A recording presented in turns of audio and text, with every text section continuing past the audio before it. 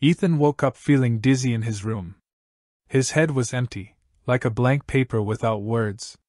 Fear gripped him as he struggled to even remember his own name. He looked around, trying to find something familiar. On his nightstand, there was a picture. In it, he stood next to a friend named Adam, both smiling. "Adam! I remember you!" Ethan blurted out, a rush of memories like scattered puzzle pieces falling into place. He found his phone and called Adam, fingers trembling. "It's been a while," Adam said, sounding casual.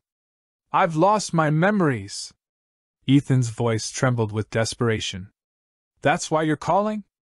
Let her remind you how you abandoned everyone for her."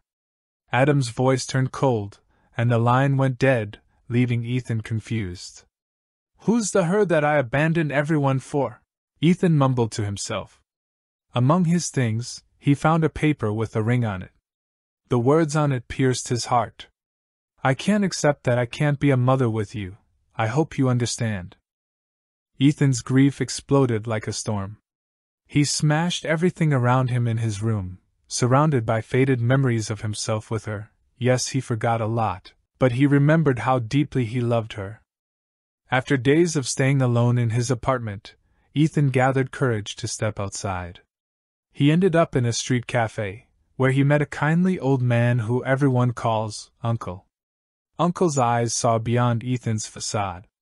"Child, why do you look like you carried the world's weight on your shoulders?" Uncle asked gently. Ethan's bitterness showed. "I've forgotten everyone, and everyone has forgotten me."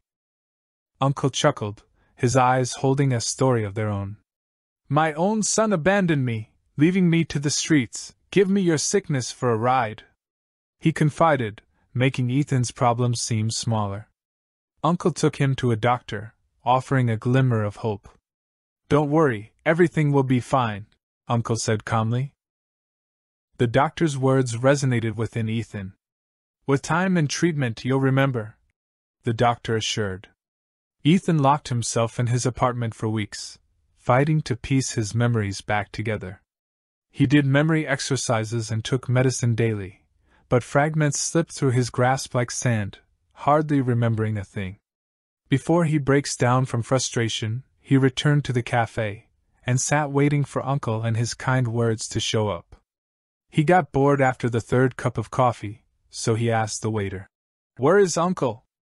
The waiter looked at Ethan with a disgusted look of hate and said, "God took him away, and I don't even know why God is keeping you," and left like he loathed looking at Ethan's face. Confused and hurt, Ethan reaches his wallet, which accidentally dropped a picture. He went down to pick it up.